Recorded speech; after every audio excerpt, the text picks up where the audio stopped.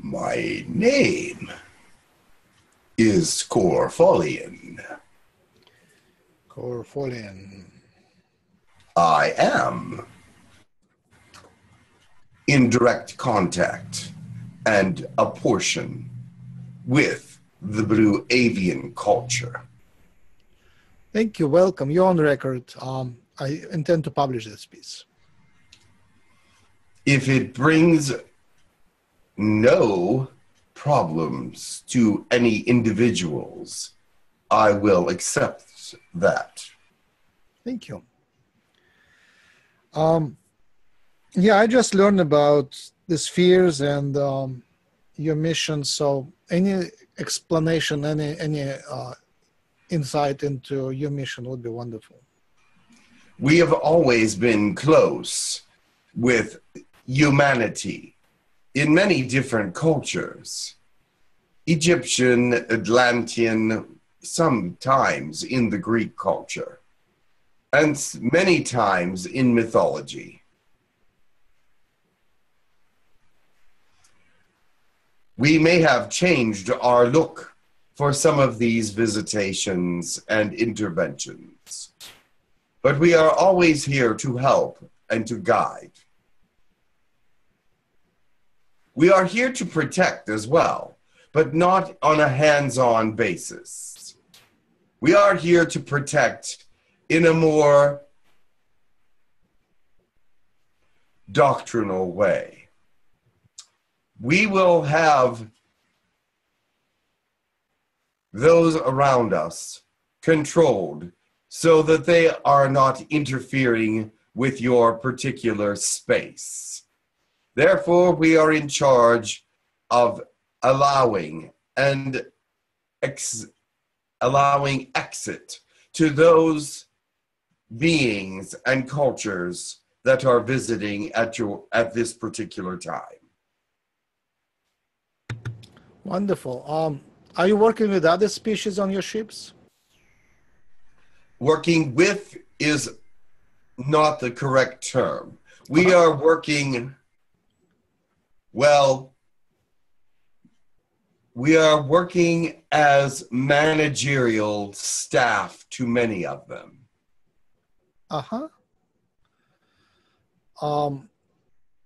What are you physical?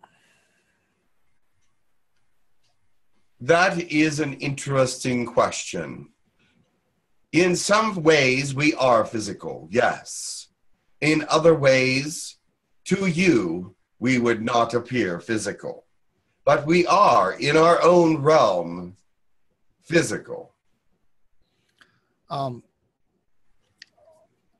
What part of time are you, what percentage of time in your realm are you in your body? Do your bodies appear and disappear, or are you like 99% in your body and be present?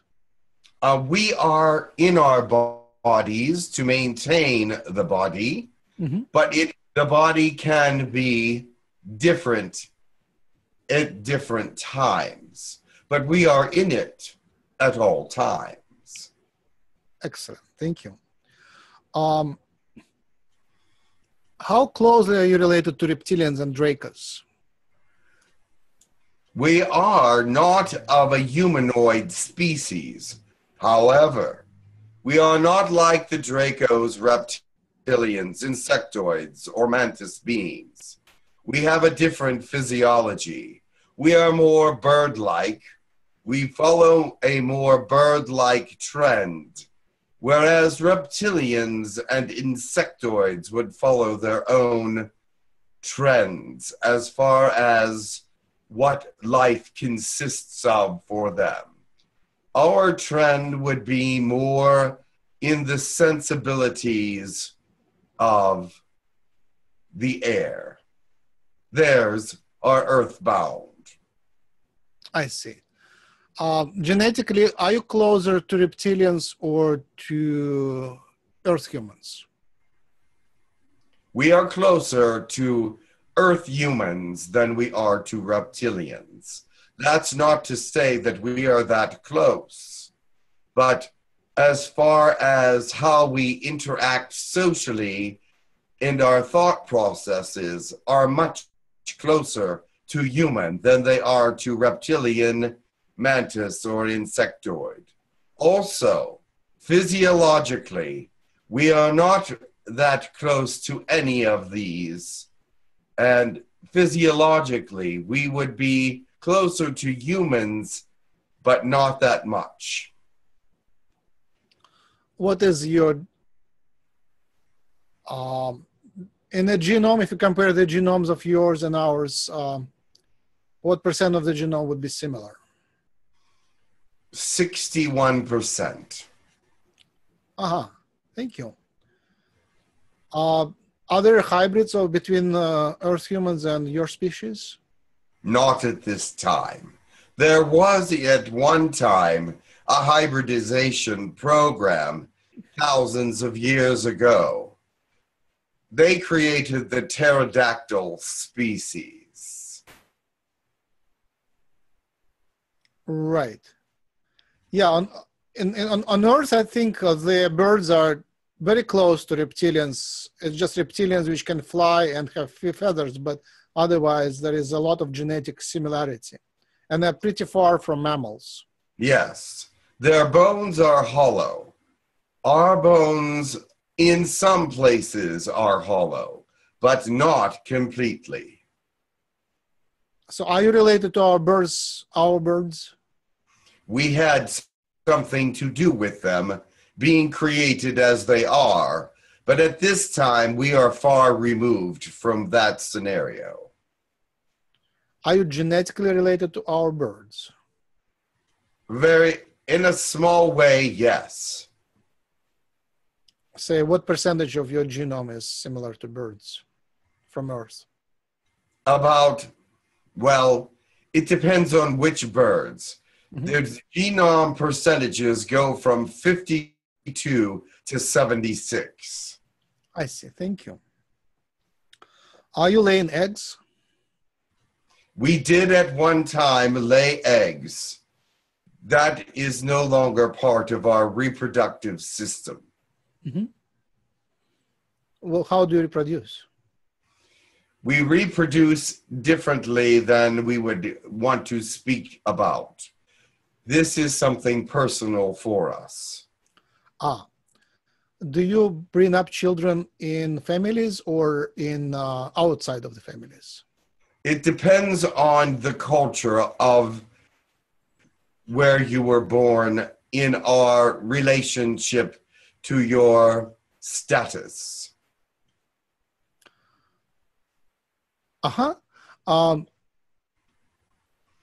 So are you individuals always connected to the hive mind? How strong is hive mind?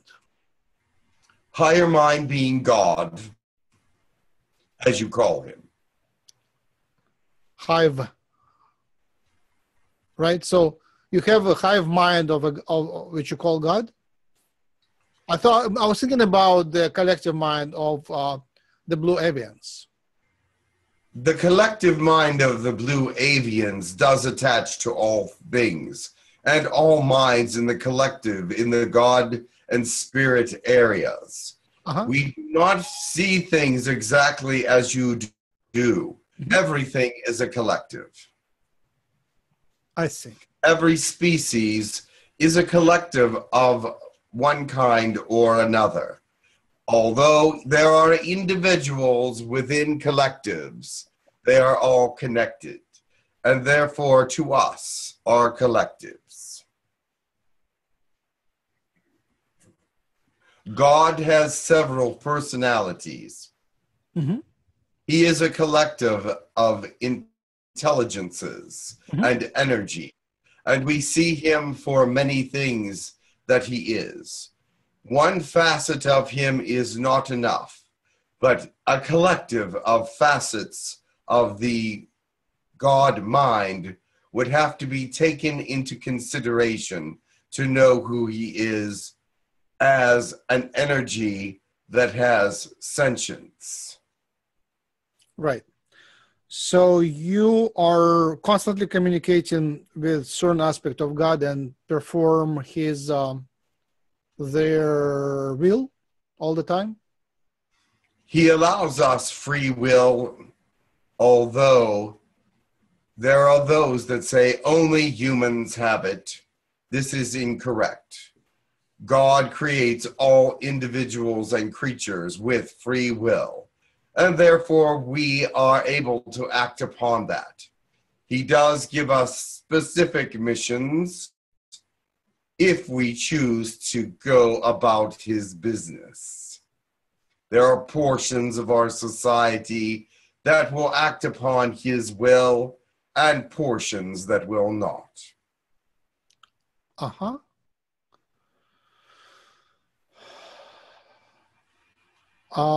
Are you in the same dimension as our friends Pleiadians, Yahyel, and Arcturians? No. Their dimensions are slightly askew from ours. Are you comfortable visiting their worlds and staying there physiologically?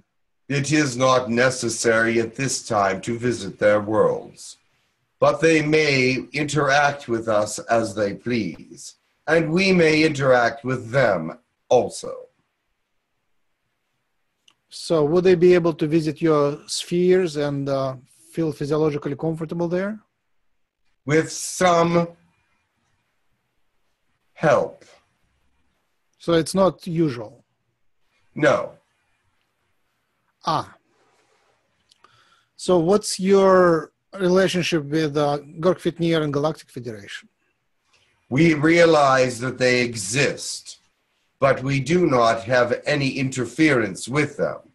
We are considered a casual ally, but we do not agree with all the things that they are doing, and they do not agree with all the things that we do as well.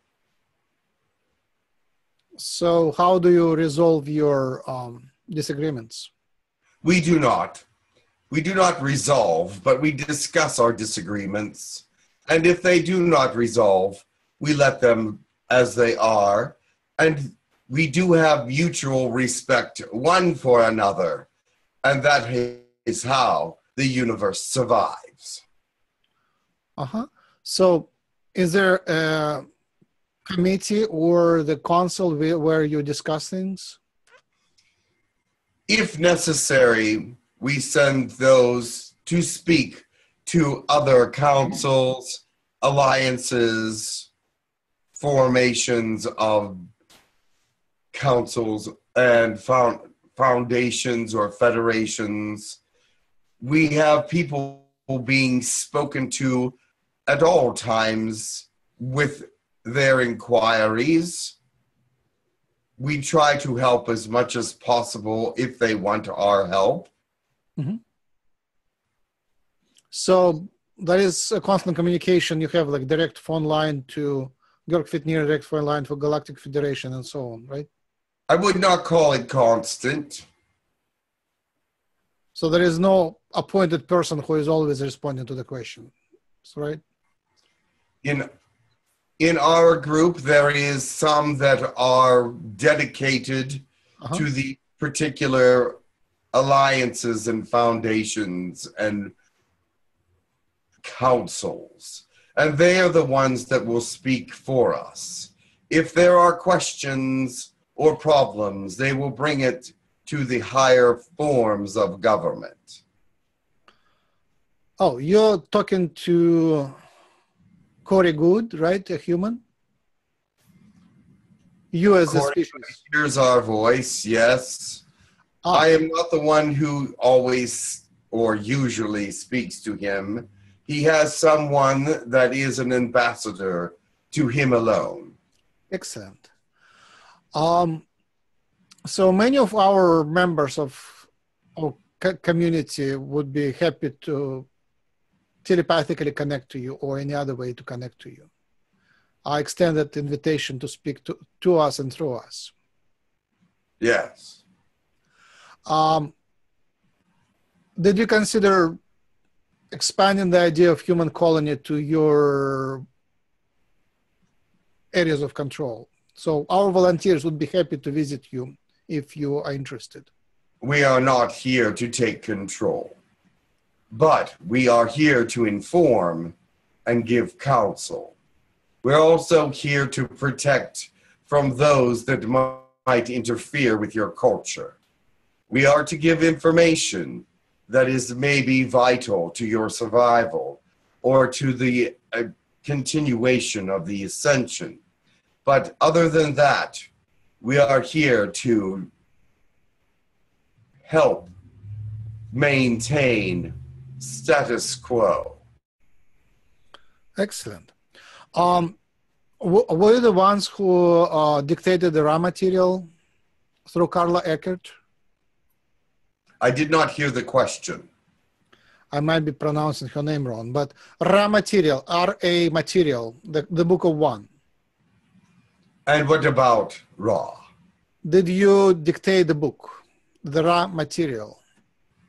We are in charge of the raw material. Mm-hmm. There is a book on Earth, a series of books which are called Raw Material, which is R-A, spelled R-A, after Egyptian god Ra.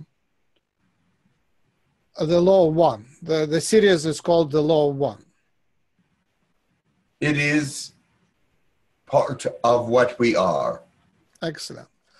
So in Raw Material, it was said that Carla Ruckert, Dot, and Don Elkins were the creators of it.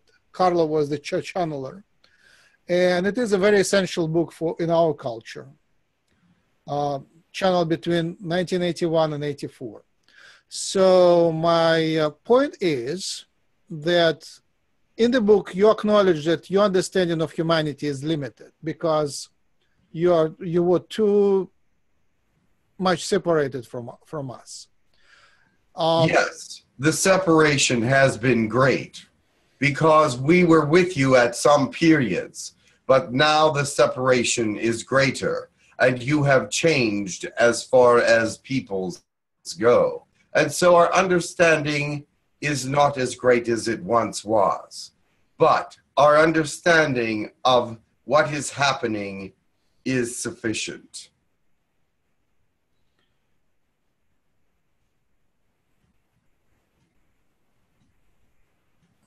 Do you understand?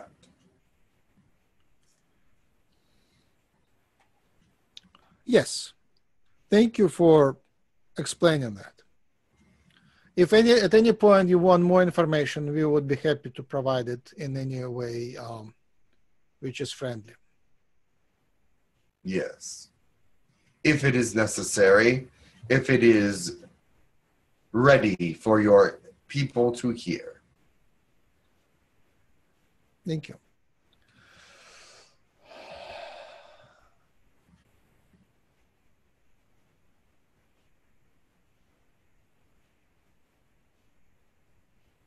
Are you talking to human governments directly? Your human governments cannot be reckoned with or reasoned with in a way that we would want to. So we stay out of that particular situation. Thank you. Besides, we are not here to interfere that way. Our interference is merely educational and preventative. So are you aware of the human colony community? We are aware of all things around your planet and all cultures on your planet. Okay.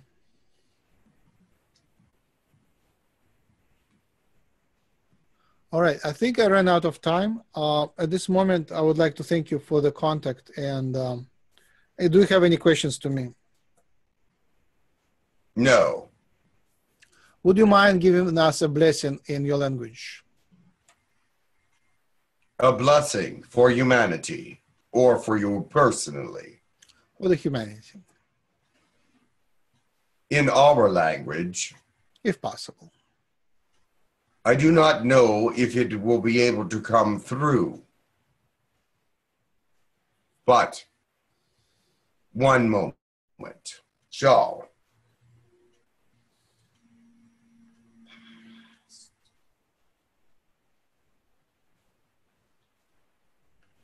the blessing will be given. Thank you. It will not be heard by your ears. Okay.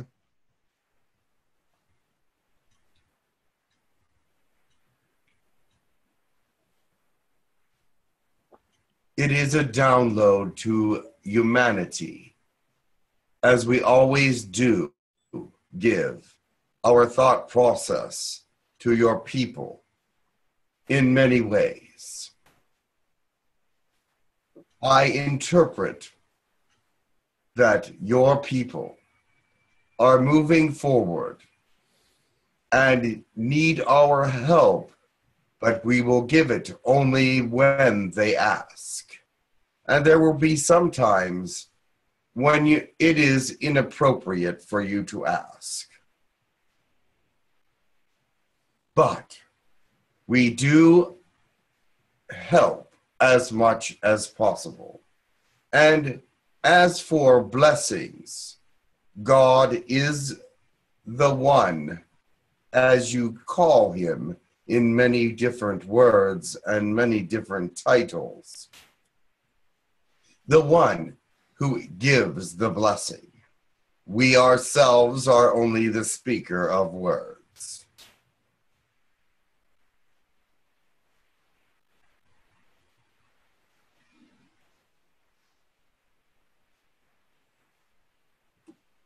Thank you. I invite your telepathic communications directly to me. You shall receive a thought process. Thank you. It may not be at this moment, but when it is appropriate to download and connect with you. Thank you. I appreciate your visit, appreciate that contact, and thank you much for your protection which you provide for the solar system. Thank you much for your good intentions, and thank you for allowing us to express our free will. You are welcome. We are more scientifically involved with you than we are morally in many ways. Thank you.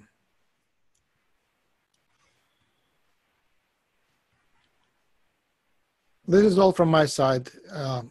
If you have any questions, I'm open. I am finished. Thank you.